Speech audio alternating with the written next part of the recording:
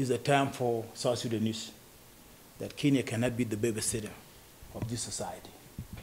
It's a time for them to go and build their country. It's time for them to prove to Kenya that they can lead and they can have a sovereign country that they can lead. And I think my job, we are going to make sure that as soon as I become the leader, we will ask them to come home and build. But before we do that, we have to provide security first. We have to provide humanitarian first. We have to provide education where they can go to school. We have to build the road that they can be able to travel peaceful without getting assassinated in the road or ambushed in the road.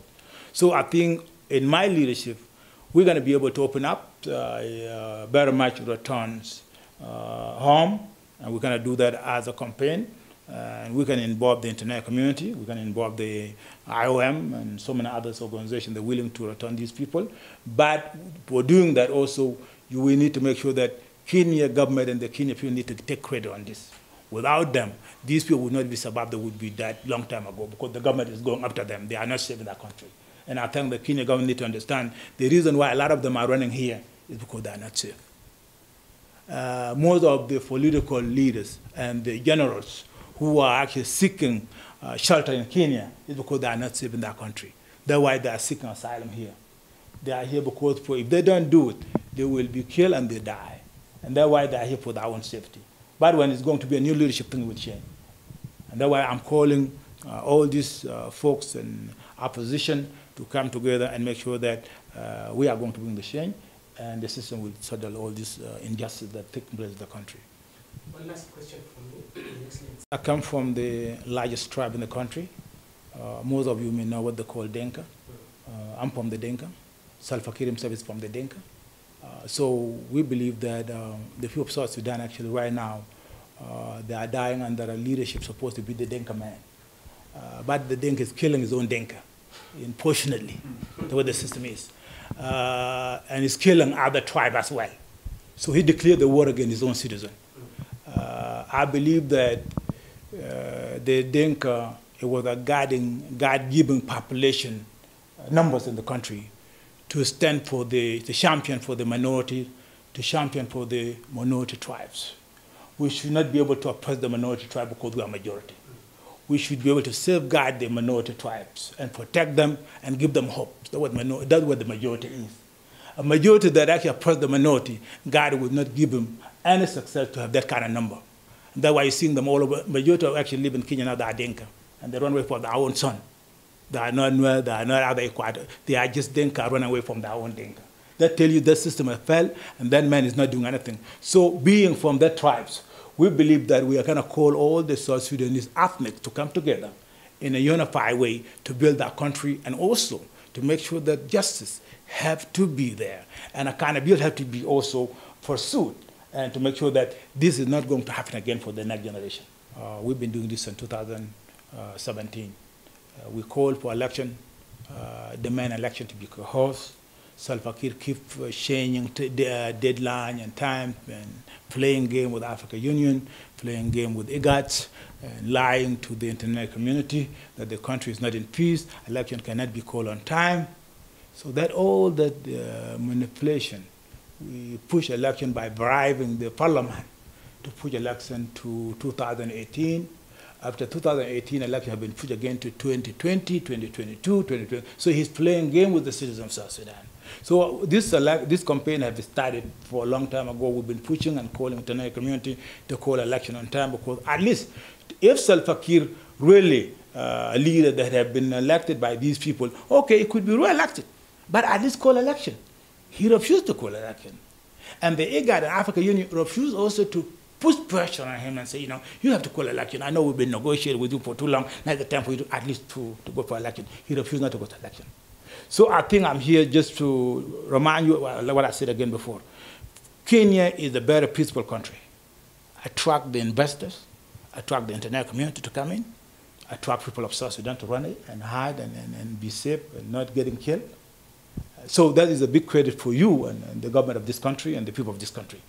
So for me being here at the first step before I go to other neighbor African countries like Uganda and Ethiopia and maybe South Sudan, is to know that your country is a safer place and people admire this country so much and that's why we are here. And to know that also your nation could have differences, but they always work together and move forward for the bigger goal. And the goal is the unity and the peace of the country of Kenya. Sudan has been at war for a long time. And most of you in the Africa community never given a full story about the war. And that is so sad. I don't blame the Kenyan, I don't blame the African Union. I blame the leaders of South Sudan for not giving a full story about the South Sudan. South Sudan was at war because we have been denied our right being African. We want to live up our Africanism, that we need to be proud Africans. And the people that we share the country with deny our identity. They want us to be Arabs, and they want us to be a member of the Arab League, not the African Union of IGAD. That was the fight. Also, our culture as Africans, indigenous people, have been denied. Our language, Africa dialects, have been denied. If you go to Sudan, you have to speak in Arabic as a South Sudanese, or otherwise you have no chance to graduate. That was a part of the challenge in Sudan, and that's why we had the war. Another part of it also being a Muslim or being a Christian. So it was actually a war between Christian and Islam. That the dominance in the leadership on the top want the country to be Arab and Islamic state, not to be Africa. And this government, led by Bashir and people before Bashir, actually organized the Islamic militant to go and raid the African villages, where my village was raided. I was kidnapped. I was taken into slavery in 1987 with more than 700 kids. They walk as bare feet without shoes to Western Darfur, where we end up being sold to the market. Walk to the Arab wealthy man. Our young girls have been distributed, being sexually abused, raped, and getting forced marriages with the slave masters. 3 years later, I was able to manage to escape because I was been disciplined by the master. Put the chain in my leg, a lot of stuff. After that, I became a good boy, disciplined, listen to my master. Then give me a little bit of assignment to go and take the cows and give them water, where I was able to see a train and I catch the train was coming from the West Darfur to Khartoum, and I catch the train, I went to Khartoum. I ended up in refugees camp in a Catholic charity called Kamboni. Then from there also we find another challenge. The first time I was able to speak Arabic was when I was taken to Catholic charity, because South Sudan don't speak Arabic. The majority of them live in villages, they don't know what Arabic is. We live in a country that we don't know that we were Sudanese. We just know we are Dinka, that's all. No more than that. So when I got to Khartoum in 1990, I ended up that Khartoum also had been led by Osama bin Laden, a man who actually attacked Nairobi in 1998 here, U.S. Embassy. And he kicked out the organization of Catholic Charity. We need to run again, and went to Egypt. From Egypt, I got asylum to the United States. In 1999, I went to the United States of America. My case was I was being a slave. My family, lost my family when I was young. My dad died when I was 3 months. And my mom also was beat to paralyze, and she died later. My brother was a slave. My brother's wife was a slave. My old relative, they were a slave. So for me, telling that story to the entire community gave me asylum to go to the United States. After I went to the U.S., I was sponsored by Catholic Charity, and also went to school there. Like John mentioned, I was very much graduate from political science, homeland security. And then I realized I have to go home, and I don't want what happened to me to happen to another next generation in South Sudan. Unfortunately, the African don't know slavery still exists in Sudan. The slavery is still going on in Sudan right now. We have about 35,000 slaves who are still now in the market in Sudan. They've never been, Kiir does not talk about it. The government does not talk about it. They're hiding this. These have been hiding agenda.